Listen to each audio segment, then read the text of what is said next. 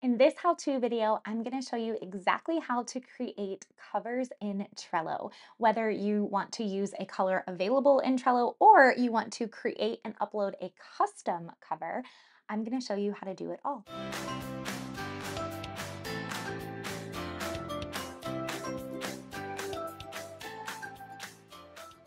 Hey y'all, I'm Kat, biz coach and integrator for creatives helping you make dreams and dailies happen. Welcome back to my channel. In today's video, we are doing another Trello how-to, and this time I want to show you how you can use customized covers or covers included inside of Trello.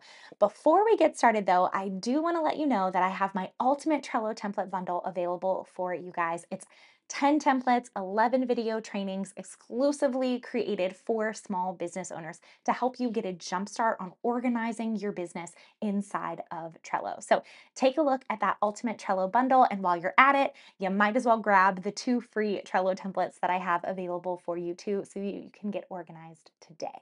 Now, I'm going to flip the screen because I want to show you exactly how you can use covers in Trello, and then I'm going to do a little Canva tutorial on how you can create your own custom Trello cover now. Hey y'all, welcome back. I have a screen share video here for you to show you how to use covers. So I have created a test board as well as several lists and cards on this board.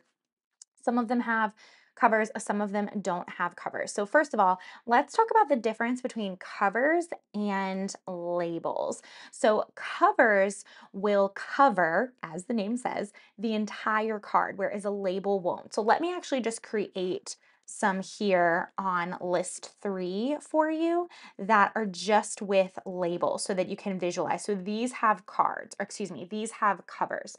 List 1 has custom covers, and we'll get into that here in just a minute. List 2 has covers that are inside of Trello. And then list 3, let's put labels on it so that you can see the difference in what it looks like. It allows you, or excuse me, you cannot make it as long as the entire card. It's a short bit of color on the card.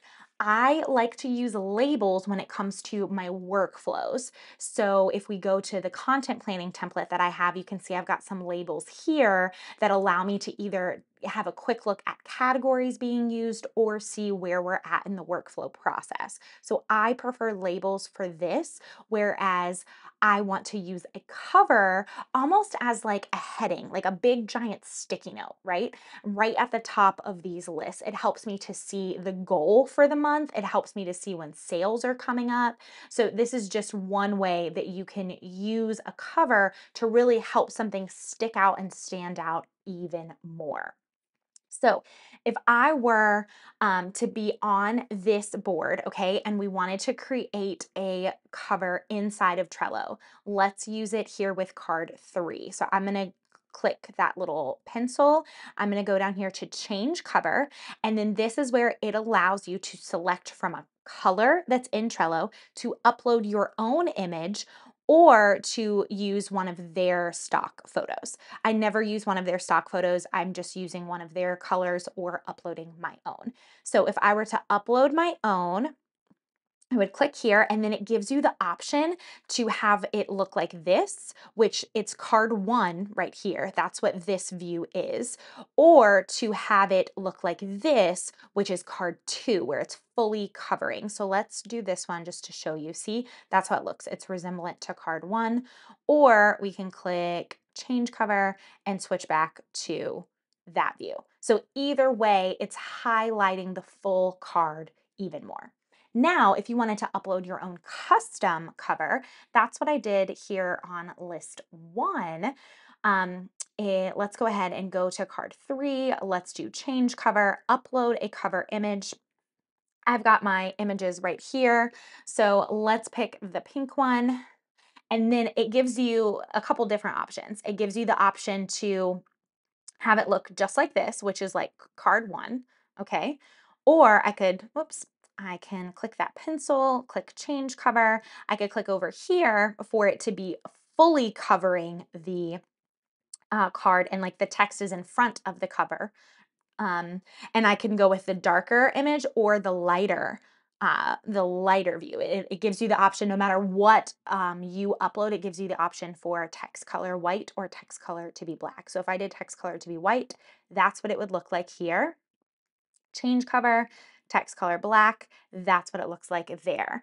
So either way, really helpful for you when viewing the cards. I like to use the custom covers on some of my boards because it's really on brand. I have those covers created that are in my brand colors, and so it makes my heart happy to see them on there.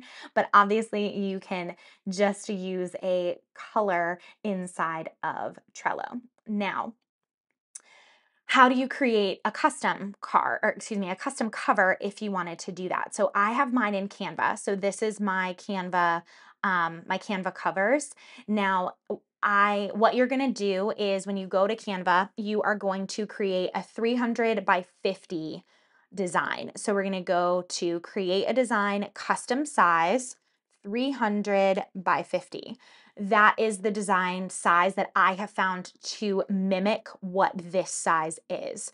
I didn't want mine to be drastically bigger or smaller than what the standard the standard Trello cover color would be. So 300 by 50 is what I like the best. And then y'all, it's so easy. You just go to your colors, and like I have my brand colors in here, but you could pick, another color. It could be whatever you wanted. And then when you go to share, you just go to download. I don't download it anything special. It's just a ping file. I download it and then I can upload it right into Trello.